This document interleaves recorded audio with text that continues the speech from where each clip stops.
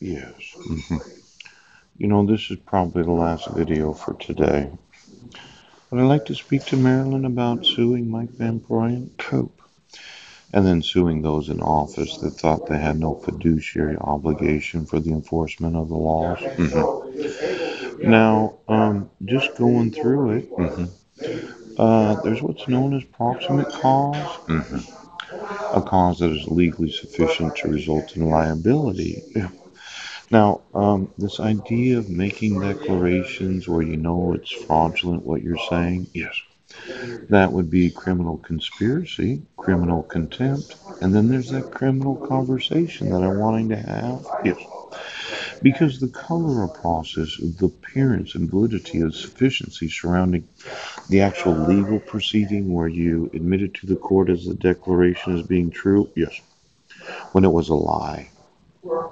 Now, I'm going to want all the declarations of every individual that thought, yes, that being a petitioner allowed for you the fraud of your color of process, yes, because the truth is the color of office are vested with or appear to be vested with the authority of the entrusted office, yeah.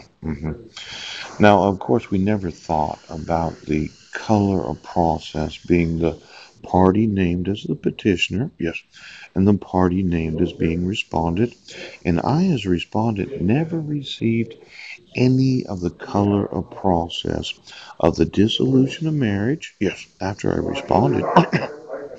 And I didn't receive any of the color of process for each and every time the petitioner motioned the court. That means every declaration. Now, I want to speak to Marilyn Pooch, and I think that these redundant rules, yes, requiring best interest, yes, I am one of those that will actually sue, yes. Now, these advisors, yes, could you get me the IP addresses of the broker check? Yeah, I've been on there numerous times, yes. And I thought there was some fraud involved in that arbitration. And I mentioned a $150 billion lawsuit. For every employee of FINRA, the SEC, and the other federal independent agencies, yes, that thought they had no fiduciary obligation right now. Now, get me the Paulindian Registry. Yeah, the Garrett Planning Network.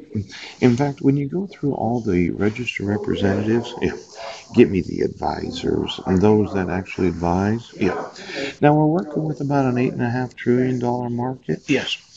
And I am wanting to use the judicial system. I am wanting to speak to Maryland. And then I'm wanting to know the advisors of all of the charitable trusts. Yes. The foundations. Yes. Now, can I get all the reverse mortgages? Yes. It's one of these where no one seems to feel that it's in the best interest of the United States to do what you've sworn, because no one seems to feel, yes, that I have a fiduciary obligation. Now, I think you do. And I think that if I could use the actual court system, when you receive a lawsuit from me, pooh, you will feel the actual fiduciary obligation of being a federal or state employee, yes, that has sworn. Now give me all the IP addresses of every web page and website of the Social Security Administration. All of those that have been applied for Social Security, yes, their actual benefits. And then these teachers, yes, that are going to retire, yes, just give me each and every one of the retirement plans of America's teachers that said, well, it's not in my best interest.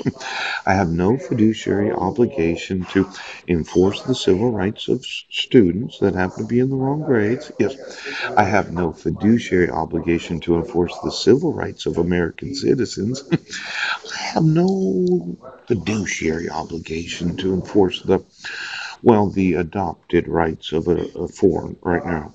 And then there's that woman, Marilyn. Yes, Marilyn. Yes, Marilyn. I don't think that's Marilyn in that YouTube video. I want to live with Marilyn. So just give me all the actual retirement accounts and the advisors of all the teachers' retirement accounts and all the Social Security, and then all of those that manage. Oops. Now, this veterans pension scam, yeah, it really isn't. I would disagree with Consumer Reports on this. Yes. When you go through the ebenefits.va.gov, yeah. In fact, go through the veterans, the va.gov.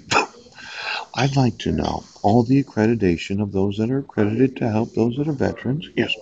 And then every IP address, which email address, 20 miles down, of every person that went to the Veterans Administration to find out what their benefits are.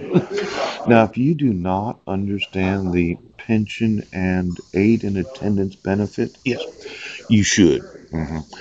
So get you should, okay. You should, okay. Now get me all of the veterans IP at all of the teachers IP all, right now, all give me all.